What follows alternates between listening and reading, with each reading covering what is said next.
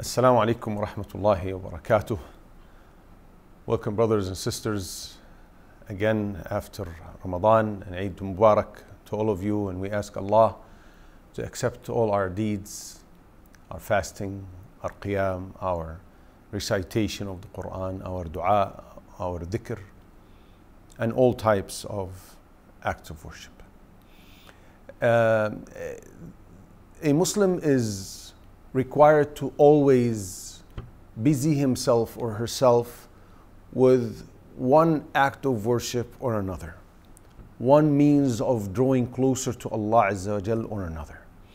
And he is required to always be keen on purifying his soul. And for this purpose, for the purpose of purifying the soul, purifying oneself, cleansing the heart, Allah Azza wa Jal legislated the different types of acts of worship. And as much as a person performs acts of obedience and acts of worship, as much as his share of purification will be.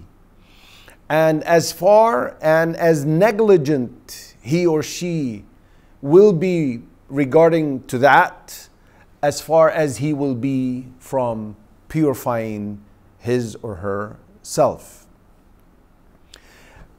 And this is one of the reasons Allah Azza wa Jal gives us different opportunities and legislates different things to achieve this. One of these precious opportunities is fasting 6 days of Shawwal, which is the month after Ramadan, after the end of Ramadan and after the day of Eid, of course, because we're not allowed, as we mentioned in the clip of Eid, we're not allowed to fast the day of Eid. So after the day of Eid, it is legislated, rather it is recommended, and it will be highly rewarded for a person to fast 6 days during the month of Shawwal, whether they are consecutive 6 days in a row or one breaks them or separates them throughout the month. In the book of Imam Muslim, the Prophet ﷺ said, whoever fasts Ramadan and then follows that with fasting 6 days of Shawwal, it will be as if he has fasted the entire year. The Prophet ﷺ explained that in another narration that is reported by Ahmad and classified as authentic by Al-Albani, saying, whoever performs a good deed will get 10 multiples in reward. It will be multiplied tenfold. Then he said, whoever fasts Ramadan a month for 10 months, multiplied by 10, and then he fasts 6 days after the month ends, meaning after Ramadan ends in the following month, this is equivalent to a full year. Why? Because these 6 days, if we multiply them by 10, that's 60 days, that's 2 months. And he alayhi salatu wasalam told us that the month of Ramadan is equivalent to 10. So that's 2 plus 10, that's the entire year there. So the reward of fasting these 6 days after Ramadan will give the person the reward of fasting a full year complete. One of the virtues of fasting the 6 days of Shawwal is that it makes up for any shortage during the month of Ramadan. In the book of Abu Dawood, and classified as authentic by Al-Albani, the Prophet ﷺ informed us that on the day of judgment, when the person is being held to account, Allah Azza wa Jal will say to the angels, when there is a shortage in one of the acts of worship, He would say or instruct the angels to look for his optional acts of worship of that category. So in Salah, other than the 5 daily prayers, the optional before and the confirmed sunnahs, whether before or after, the Salatul Duha, Qiyamul Layl, any optional open general salah. Likewise for fasting.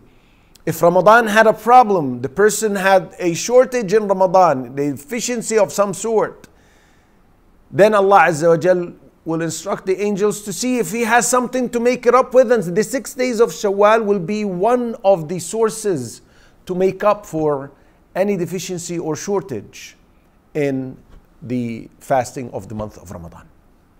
Now, if one wants to get that reward mentioned and benefit from that full year reward mentioned in the narration of Imam Ahmad, then he must complete the 6 days. So if he or she starts fasting and fasts 1, 2, 3, 4, 5 and then stops, he will not get that reward as per the narration of the Prophet sallallahu alaihi wasallam. He is not sinful by any means, because the Prophet sallallahu alaihi wasallam said, and this is reported by At-Tirmidhi, classified by Al-Albani as authentic, he said the fasting person is in command of himself. If he wishes to fast, he will fast. If he wishes to break his fast, he will break his fast in optional fast. Now, the big question that is always raised and people continuously ask about: must I first make up any days I missed in Ramadan for illness, for travel, for women in their menses or postpartum bleeding or whatever? Should the person first make these days up before he or she are allowed? Is it legislated for them to fast these optional days, or should they make the obligatory days, the month of Ramadan's days, and then fast these optional days? Well, according to the majority of the scholars, it is allowed for the person to fast these 6 days before he or she makes up for the missing days of Ramadan. The Ahnaf, the Hanafi scholars, Abu Hanifa and his followers, in their madhab, it is allowed with no problems. The Shafi'is and the Malikis say that it is allowed, but it is not recommended. It is best that he makes up and then fasts. But if he does, then it's counted for him. He will get the reward. And the Hanabila, the Hanbali scholars and the madhab, are of the opinion that no, it is not legislated for him to, or her, to fast these optional days before the completion of whatever was missed in Ramadan, and then, and only then, he or she can fast these 6 days. So if someone has, say, traveled 6 days, 10 days, 15 days, became ill for 5 days, she was on her menses for 2 weeks, then they need to make these during the month of Shawwal, and then after that add 6 to get the reward. That's according to the Hanbali madhab. However, the majority of the scholars are of the opinion that you are allowed and you will be rewarded, and the reward is going to be complete and full for you, so you can do it with no problems. The reason behind that is that the entire year is ahead of you to make up whatever days you missed in Ramadan.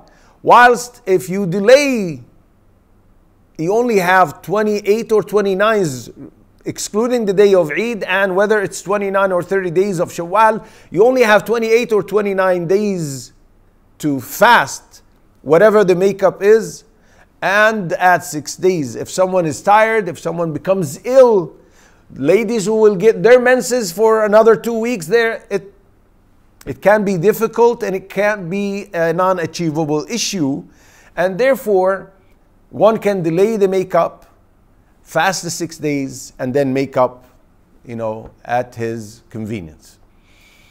However, it is best if one can, then he or she should hasten to make up the days, the missed days of Ramadan, and then fast the 6 days if he or she are able, health-wise, time-wise. If not, then they can resort to the opinion of the majority of the scholars, and no problem in that, inshallah. Now, another question raised: can I combine my intention, fasting the makeup and intending to fast the 6 days? No, you can't.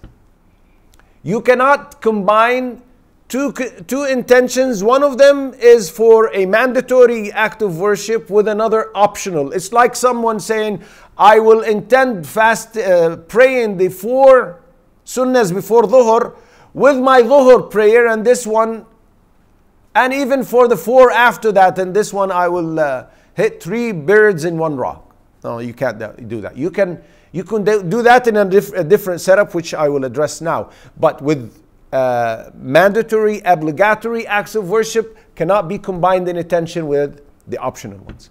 However, one can intend fasting these 6 days, and it will coincide with a Monday and Thursday, which are also recommended days to fast, and with the 3 days in the middle of the month, which are also recommended to be fasted as per the different narrations of the Prophet sallallahu alaihi wasallam. Finally, Ibn Rajab, may Allah have mercy on him, said, fasting these 6 days are a sign and a way of thanking Allah Azza wa Jal for the favor of enabling us to fast Ramadan. And as Al-Uthaymeen said, rahmatullah alayh, it is a sign that the deed before was accepted, because he is of the opinion, as are many other scholars, that being able to perform a good deed after another good deed is a sign that the first deed was accepted. Whereas when one becomes deprived for performing good deeds, it's not a very good sign regarding the deed he had performed before that. We ask Allah Azza wa Jal to enable us all to fast these 6 days and to give us this full reward. Allahumma ameen wa akhir da'wana and alhamdulillahi rabbil alameen. Assalamu alaikum wa rahmatullahi wa barakatuh.